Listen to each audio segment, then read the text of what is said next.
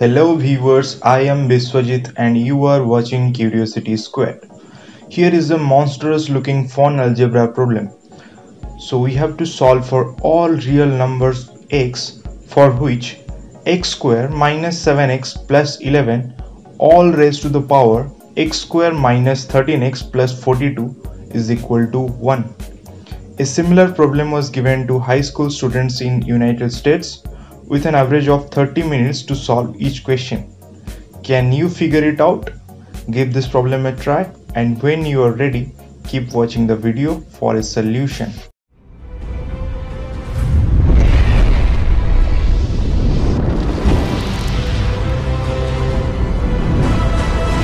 How can we solve this problem?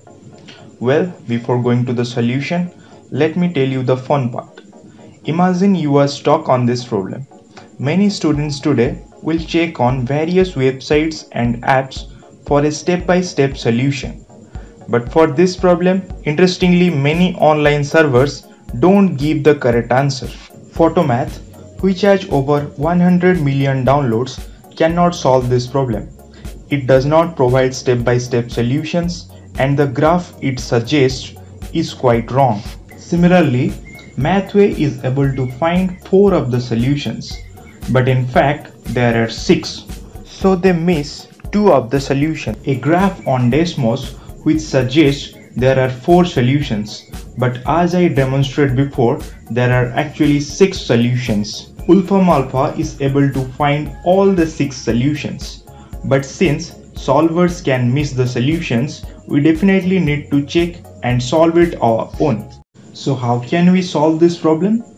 We will work case by case and remember our exponent rules. So one way that we can get a result of 1 is if we have 1 to the power of any number, that will be equal to 1. So we need to set the base equation equal to 1. This will imply x square minus 7x plus 11 is equal to 1. And we can factor this out to get the quantity x minus 2 times the quantity x minus 5 is equal to 0. This equation gives 2 solutions, that is 2 and 5. But this is not the only way we get the result of 1. Another case, if we have any non-zero number raised to the power of 0, that will be equal to 1. So we can set the exponent equal to 0. This implies x square minus 13x plus 42 is equal to 0.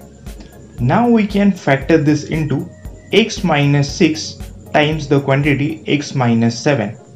This gives us 2 solutions of x equal to 6 and x equal to 7. Now we also want to check the base is not equal to 0, because 0 power 0 is an indeterminate form.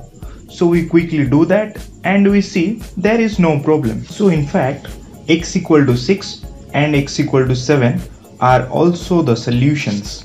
But there is one more way that we can get a result of 1, that all of the servers except Wolfram Alpha miss. And this is the case we have negative 1 raised to the power of an even number. That will be exactly equal to 1. So we need to set the base equal to minus 1, and then we have to check if the exponent is an even number. So we set the base x square minus 7x plus 11 is equal to minus 1. Then we solve this equation by factoring, and we get 2 solutions, that is x equal to 3 and x equal to 4. And now we should check they are the actual solutions or not, because we have to check the exponent is even or not. So let's do some real quick calculations, and here we see the exponent in each of the cases will be an even number.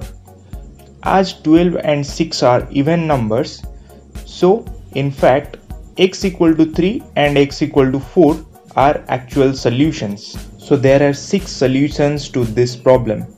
X equal to 2, 3, 4, 5, 6 and 7. And another fun question for you guys. What happens when you multiply all of the solutions? Well, you need to read out the following sentence. Did you figure it out? Thanks for watching this video. These math videos, which can be watched for free on YouTube, inspire and build confidence for people around the world. Please subscribe for free to get the newest videos, and if you like my work, please share my videos to support me. So thanks for watching and thanks for your support.